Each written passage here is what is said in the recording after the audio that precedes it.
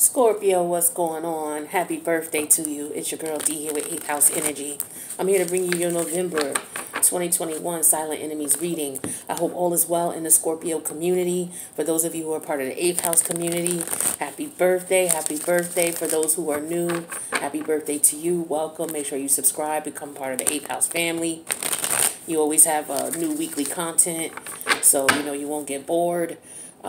But you'll always have something that you can refer to if you're going through some things and you just want to get maybe a different perspective or clarity. So don't forget to hit that notification bell after you subscribe. This is a general reading. You want to take what resonates, leave the rest. It's not going to resonate with every person in every part of their life. But because this is a reading that's based on you paying attention to your intuition, you will resonate with something that has, you're meant to resonate with, okay? So if you need a personal reading, my information's in the box below. And I got promos going on for people who have Scorpio in North Node, their sun sign, their ascending sign, their Venus, and their moon. If you got that in Scorpio, you get 50% off of certain readings. Look at the community tab to check that out. Or look in the description box below for all the types of readings I offer. For promotions, look in the community tab, all right? This channel is astrology based, okay? So check the community tab for any types of posts related to the planetary alignments, because I'll put that there for you guys. But the Silent Enemies reading is a reading that helps you to pay attention to your intuitive nudges, especially when it comes to the people closest to you, because they're the ones who are sent to you on a spiritual level. They're the ones who are sent to you to help you to learn lessons in life. Sometimes those lessons can be in a form of adversarial experiences with these people closest to you. It can be, a bit of a shocker. It could catch you off guard. But if it catches you off guard as in, oh God, that's terrible that my family member deceived me or they backstabbed me, and opposed to you not finding out and it's too late. This is what this reading is about. It's trying to get you to find out what's going on before it's too late. All right. So again, as a spiritual person, you know that the people who are closest to you are usually people that you may have dealt with in a past life. Some of them are, and some of them are karmic, meaning you're supposed to learn a lesson from them and move away from them, regardless to if you decide to marry them or not, regardless to if in the 3D realm they're called your mother. It doesn't matter. A silent enemy could be a family member. It could be a lover. It could be a best friend. It could be a coworker. It could be your landlord. Whoever the universe sends to you, and they're in your energy and you get a funny vibe about them, pay attention to the intuitive nudge. If you find out that it's a false alarm, then great. But if it doesn't strike you as a false alarm and you can't figure it out, then you may need to keep your eyes on this individual just for precaution, okay? A false alarm could be somebody's acting weird all of a sudden and you don't know why. So you may say, hey, I notice you're not yourself. You okay? Of course, this is if this is somebody you care about. And they may say, yeah, I'm just going through some things with my mom or, my aunt or what have you. So that's a false alarm, meaning that their energy switched up and it had nothing to do with them trying to be of adversarial to you in any way, right? Because sometimes you can feel people's intention before they even open their mouth. So let's see what we got. I'm going to get a couple more cards and we're going to see what energies may come up intuitively for you this month that you need to be aware of concerning the people that you deal with on a regular basis for Scorpio, November 2021. Hope you guys are enjoying your birthday. Let me know when your birthday is in the comments. Let me know what you did for your birthday, if you did anything cool. All right, so let's see. Scorpio. We got the Page of Cups energy, which is Cancerian energy. We have the Emperor energy in reverse, which is Aries. That's a major arcana, so we do need to be concerned about that. And we got the King of Cup energy in reverse. So Scorpio, this is you. So you could be your own worst enemy when you show up in your own reading. All right, but we'll talk about that. I'm going to do one card at a time. So this Page of Cup energy, this is a Cancerian energy for you. So the pages represent, to me, it's like either a child. So some of you, if you have a child, you may need to just be, concern yourself with their friends, especially if they just went back to school. Some of the kids they've been in school for a little while. You may want to just check with them to see who their friends are, who they're connecting with. I don't have kids, but I always said if whoever my kids' friends were, I need to know who they are. So, I know with COVID, it's difficult to have people come over and things like that, but you know, we'd have to figure something out because I need to know who my kids hanging around and I need to know of their parents. You know what I'm saying? At least I've spoken to one or two of them to get some type of general, sense of these people's energy.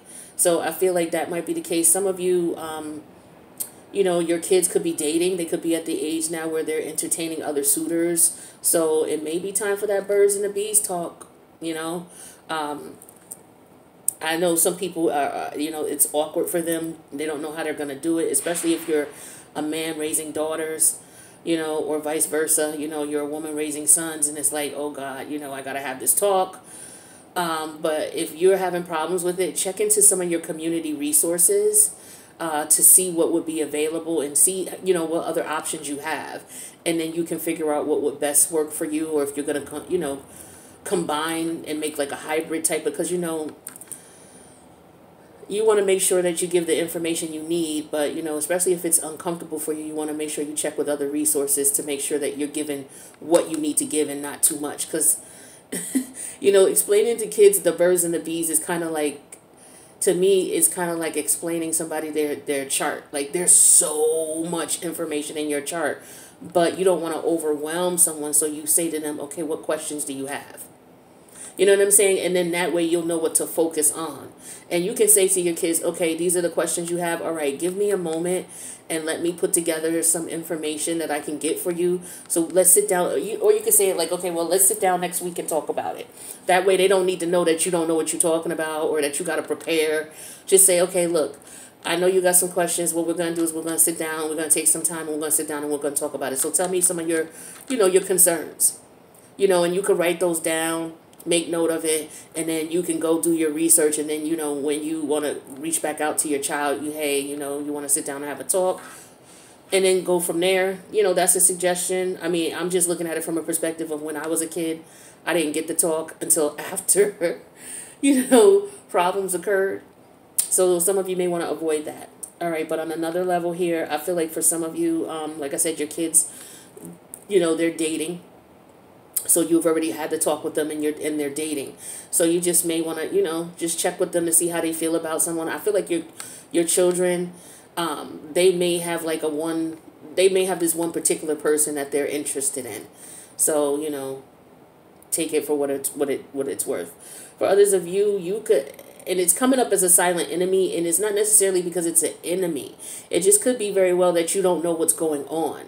And without you knowing, it could potentially be something that could, grow more to be of something that's more negative than positive. But this, I feel like, is just a friendly reminder for you, like, yeah, okay, I know they're at that age, and I know they're, socially active online and things like that, and especially if you got a 12, 13, 14-year-old, 11-year-old, 10-year-old, that age range, like it's time to just see where their head is at and see who they're talking to and who they're talking to the most. They could have a bunch of friends, but they could just be talking to, if it's a guy, he could be talking to a girl more than he's talking to his male friends. That'll give you an indication, you know what I'm saying, without you having to pry. But yeah, just, check in with them and see who they're communicating with. For some of you, you have somebody coming towards you. I feel like this person, I feel like they just want to have fun. I don't feel like they're interested in anything serious. So if you want something serious, this could be why this is showing up as an enemy. If you don't want anything serious, you need to be careful because some of you could end up getting pregnant. Okay, you see the eggs here in the basket. So some of you need to be careful. Some of you, your children might be pregnant. You may want to check with your child and see what's going on. Or they may have gotten someone pregnant. So, this is just another layer to what I was just talking about a minute ago. But I'm getting that for some of you as well. Some of you could be looking for a babysitter is what I'm feeling too. Be careful with the babysitter.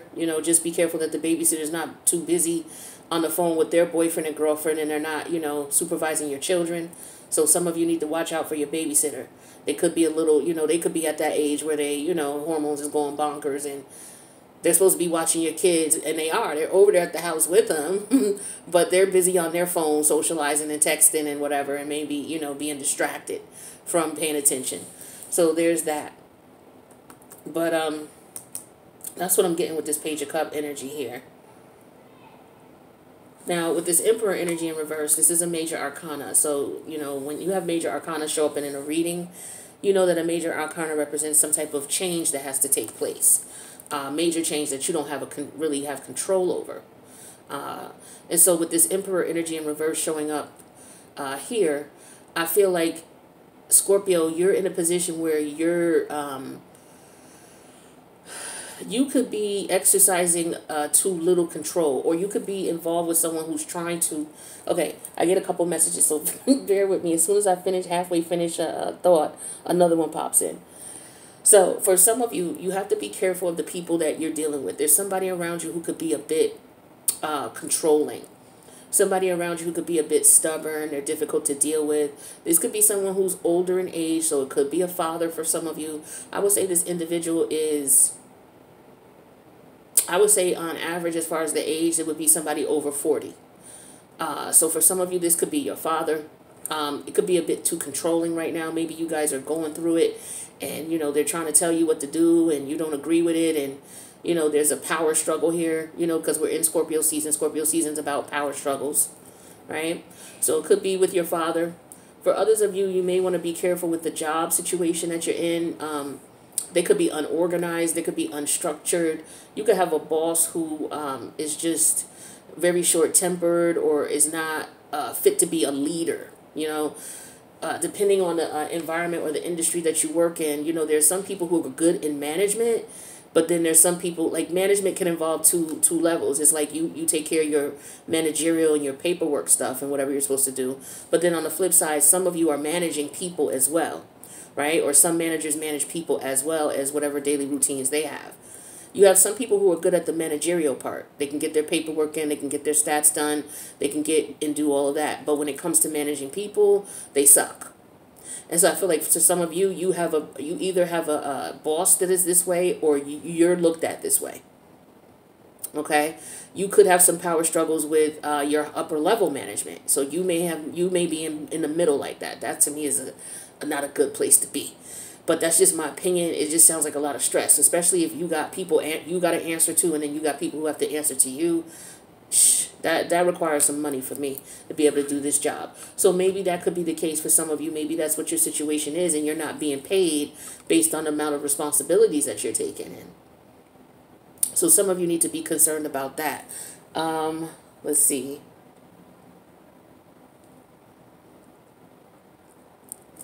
Yeah, as far as your partnerships, because your 7th house, actually it's your 6th house for Aries. So this could have to do with work, okay? So for some of you, you could be in a job where you're overqualified too, is what I'm getting here. Some of you could be applying for positions, and a lot of the positions that you're getting are positions that you're overqualified for. That's the Emperor energy in reverse, right? But what I'm feeling is don't deny those positions. Don't ignore them, because one could lead to something else, or you could have it for about 2 weeks to a month and then something else will come through, but at least you have income coming in, you know, until that big gig, the one that's worthy of your, you know, your investment, your time and energy comes in. So keep that in mind. I feel like that's a main concern here too. Some of you may blow off a job because maybe you want management position, but everything that's coming through is Emperor energy in reverse. It's non-management. You may have the qualifications and the skills, and you may have served in that type of position in the past, but right now those positions are not coming through, so you may have to settle temporarily. Look at it as a lateral move, not as a step backwards, okay? Because I feel like that's all about your mentality and how you look at that. So that could be going on for you. Some of you need to be careful. You could possibly lose your job, okay? Some of you, this may have already occurred, and you not looking for work could be a problem for you, because that could set you up to have, you know, a financial crumble in the near future. So be careful with not looking for any work, even though you may want to do your own thing. You got to have a steady form of income coming in, and then, you know, on your downtime, work on your entrepreneurial goals. Some of you may have had your own business, and you may have to go back into the workforce too, is what I'm getting. So I feel like for some of you, you're going to have to be careful, because you may be qualified for certain positions, but maybe you don't want to take them because you don't want to stress yourself. You want to have the energy you need for whatever your projects are. So some of you may take positions that are, you know, that you're overqualified for, so to speak. I feel like you shouldn't do that unless that's all that's available to you right now. And if it is, I'm getting an energy of you should consider taking that position until and keep applying for the one that you want. Now, with this King of Cup energy in reverse, this is your energy, Scorpio. And whenever your own energy shows up in a silent enemies reading, you could be your own worst enemy. So with the King of Cup energy in reverse here, to me, the kings represent your yang energy, you taking action for something. And I feel like for some of you, this is showing up as a silent enemy because there could be somebody coming towards you. They could be coming towards you to manipulate you in some way, shape, or form, to play with your emotions. There could be somebody coming towards you whose intentions are one thing, but it could be something else. Okay? So with that King of Cup energy in reverse, this person, if it's a romantic energy, this person does not love you. They don't love you either because they have emotional issues. They're trying to manipulate you, or they're in love with somebody else, so they may just want to hang out. These two could be related with this Page of Cup and this King of Cup in reverse energy. All right. These two could very well be related. All right. Could be the same person. It's like they're coming to you saying, hey, what's going on?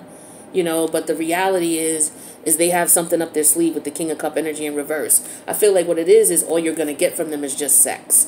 You're not going to get any type of relationship, a serious connection, or anything like that. And again, if you want to know why, it's either because this person, they come in intentionally to maliciously take advantage of you, to play on your emotions, or this person is emotionally unstable and they're needy sexually is what it is. They just need sex.